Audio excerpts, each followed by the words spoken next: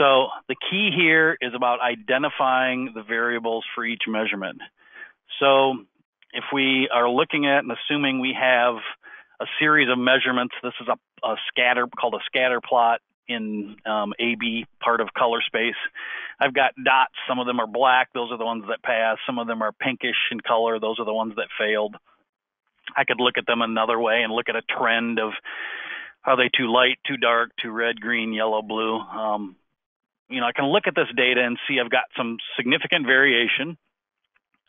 This is, of course, just an example. It's not necessarily a real world example, but you could expect that if you're looking at your color, you might see these kinds of variation. So looking at that isn't going to help me at all, other than to know I have variation in my color production. So then the next step is to do this, to group or sort the data based on the variables.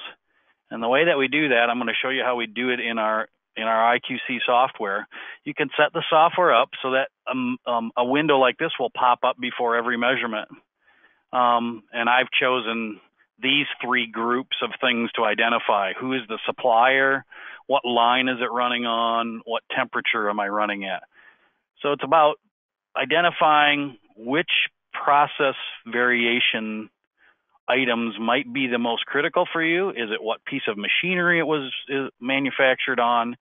Do you have multiple suppliers? Is it different substrates? Is it different temperatures? Is it different dwell times? The software lets you configure whatever you want these things to be. I'm showing you groups here. You can also use tags. Groups allow you to do 3 things. Tags, you can do like 20. So there's plenty of places to identify the different things that are different about each product, each sample you produce, or each time you run the product. And then ultimately, if I take those measurements and do that, you'll see here that I can now sort this data based on the variables. So this is I measured my desktop, as you can see, 19 different times against a standard. Some of it passed, some of it failed. I caused that to happen, of course, just to give you an example. But you can see in those last 3 columns where for the 3 groups I've identified, supplier, line, and temperature, I've entered different data. In the software, I can then click on any one of those columns and sort by it. So hopefully I can start to see a trend of, oh, well, everything from this supplier tends to be lighter and everything from that supplier tends to be darker. Okay, I'm starting to learn something about process variation.